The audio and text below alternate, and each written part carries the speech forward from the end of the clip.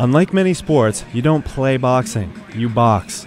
Meet the current North American Boxing Association and North American Boxing Federation Cruiserweight Champion. Denton Daley! Dangerous Denton Daley is a 31-year-old Brampton native and a multiple barbershop owner who is undefeated in his 11 professional boxing bouts.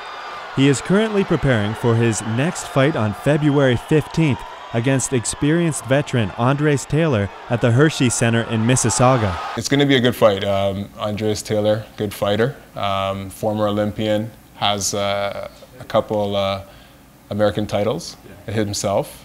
He's definitely come in a fight. He's fought a lot of top competition, guys that are more credible than the guys that I've fought. So it's going to be a really, really good fight. He's definitely coming to win.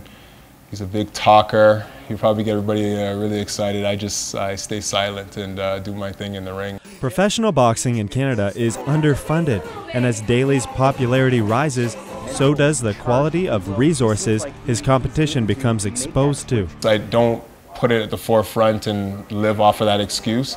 I'm a two-time North American champion. I have 2 titles. To have these titles and be American, so to say, career would be propelled a lot faster, a lot further. Daley is ranked within the top 10 cruiserweights in the world by the World Boxing Association and the World Boxing Council. And if that wasn't enough, his rankings are expected to improve. 2-time world title challenger Sid Vanderpool is Daley's head coach and has witnessed the progression of his prize student. When we fought Jason Douglas, and Jason Douglas has 3 times the experience as a amateur and as a pro that Denton had, and to watch Denton basically just walk right through him when a lot of people thought that Denton was going to lose that fight, I knew that he had maybe North American caliber within him.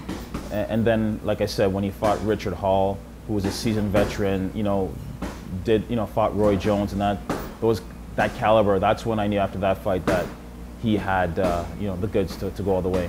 Vanderpool is using his past experiences to prepare Denton for the next level of international rivalry. Next steps are February 15th to fight Andres Taylor to defend one of his North American titles, to win that and win it impressively. Andres Taylor's a guy that's only been stopped once out of, I think, 27 or 28 pro fights. So we want to win that fight, win it impressively, so that we know as a team that we're ready to move on to the next level, because he'll move into, potentially the top 5 in the world.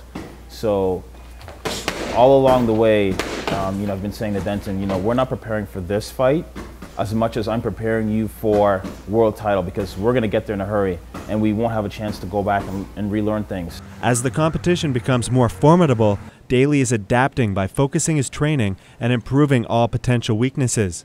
For his last few fights, he has recruited strength coach Craig Bongelli, who in only a few months has boosted Denton's strength and power. Denton's physical potential, I would say, is almost unlimited. Apart from being extremely hardworking, Denton's got a massive amount to work with, just being a natural athlete. When you combine those 2 things, when you combine a huge amount of potential with a huge amount of work ethic, you can get quite a lot out of that.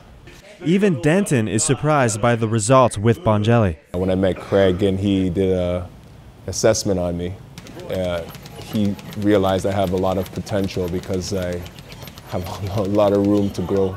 So never in my wildest dreams did I think that I would improve like this. For Spoke TV, I'm Adam Rochon.